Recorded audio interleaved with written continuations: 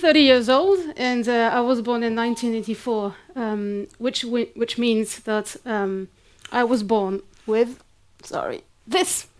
these things. So I basically, I grew up interactive.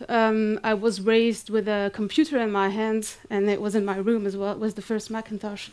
And we used to play Nintendo 64 with my friends every Wednesday afternoon for, hours and hours and hours. I've also ingested so many movies and series that I can count. So I'm definitely a child of the digital world. And the first encounter I've had with anything resembling interactive storytelling were those amazing choose-your-own-adventure game books that my mom bought me when I was a kid. And the principle of these books, and you can't really see well on this image, but it were big illustrations in which you could just choose different paths and decide whether you wanted to go see the dragon in the forest or go to the castle. And depending on your choices, you would end up somewhere else. Most of the time, you would end up dead in a ditch. But the stories themselves weren't very good. It was actually pretty bad stories, but just the adventure and the exploration of all those illustrations, for me, were very immersive. So the story was bad, but the exploration was great. And, time went by, and I decided to forget about all of this because I had to go to college, and I had to decide what I wanted to do with my life. So I was deeply persuaded that my goal was to become an astrophysicist. So really deeply, I really believe that. I did math classes, physics classes for 6 to 7 years. I still love science, and I really love science. I even went to NASA to go to the training camps and see if they would take me in. And, well, time went by, and unfortunately, my math grades were really, really bad. And I don't know, maybe I watched Star Wars too much or something, but I just took some, and they also told me that only 1 person in a million would actually go to the space station. So I was thinking, okay, maybe it wasn't the actual job description that was interesting for me. It was the dream, it was the sensations that I thought it would feel, it was the story behind it, it was something more of a fantasy. And so I took some time and I decided that what I wanted to do was to tell stories. I wanted to build worlds, and I wanted people to be immersed in the world that I would create. So I decided to go to the film school first. And then after a moment, I changed to interaction design studies. So I exchanged my camera for these things. So instead of a camera, I had VR helmets, sensors, some strange beacons, geolocalized beacons, some gyroscopes and drones to tell stories. And this really opened up my mind to something totally different. A way a story can play out was going to be something else. And I was also a little bit overwhelmed because every week on Kickstarter there's another one of those technologies that pops out. So what do you do? How do you work with them? What's the link?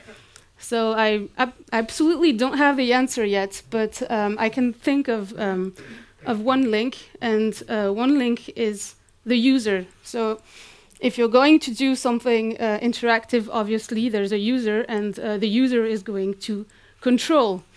This means that me as a storyteller, I don't get the control anymore. I cannot just tell my story and from A to Z in a linear way.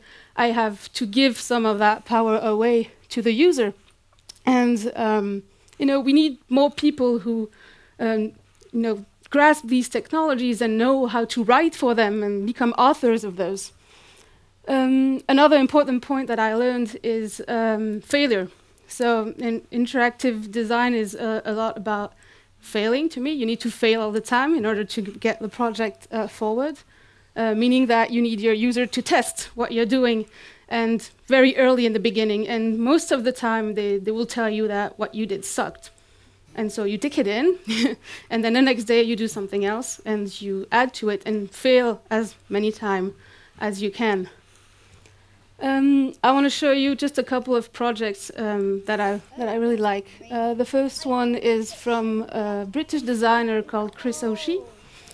It's called Little Magic Stories, and the idea is that kids get to draw on a piece of paper characters and a narrative, and they just draw all those things, and then it all gets transposed into a stage.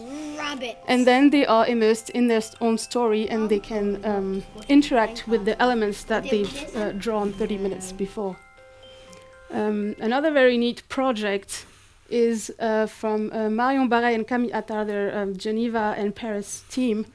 And they are mixing a tablet with physical characters to tell a little tale, a story about dreams and fantasy. And what I really like about this proposal, so it's not really a game, it's something else. It's really more of a story and adventure, and the kids get to be, and the adults as well, they are just collaborating together in front of the tablet and playing with those little characters and trying to help them out through the story. So there are many proposals like that, there are many projects like that right now, and basically they have no real definition. I've been showing my projects a lot at different places and conferences, and every time they fall into a different category. Sometimes they're called transmedia, cross-media, multimedia, sometimes it's augmented reality, virtual reality, alternate reality.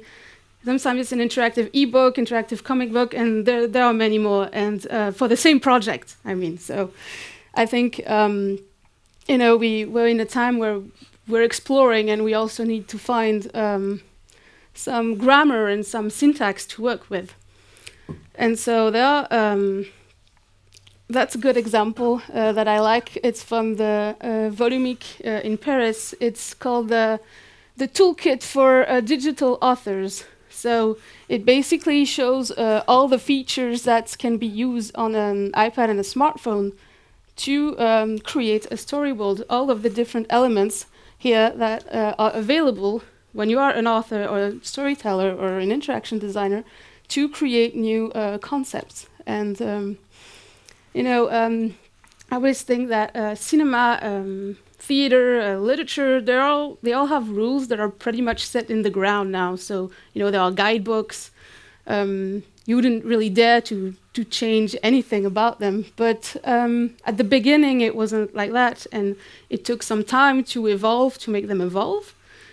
And for example, the first films made by the Lumiere brothers, they consisted of one shot and only daily life events, such as the eating baby and the train coming to the station. And, you know, well, probably all know the train coming to the station was pretty scary for the first time it went by. People thought the train was going to come out of the screen and crash on the audience, and they didn't need 3D or Oculus for that. That was enough. And, you know, and editing wasn't either in the question at this time. You wouldn't edit a film, and there was no, you know, fiction as well. It was all about daily life events. And I don't know if we've heard him, Georges Méliès. I'm a fan, absolute fan. Well, he's sort of he invented special effects, and he was also the first one to make fiction films. And so he dared to take what was there and challenge. He researched a lot in his studio, which was the first, I think it's the first studio in France for cinema. And what I really wanted to say today is that we need to explore more, we need to dare more, and we need to fail more, a lot more, and take some risks and explore new things, because all of these technologies are there for us, but if we don't do anything consistent, if we don't put the right content, well, nothing will happen. And right now, everything is possible, so thank you.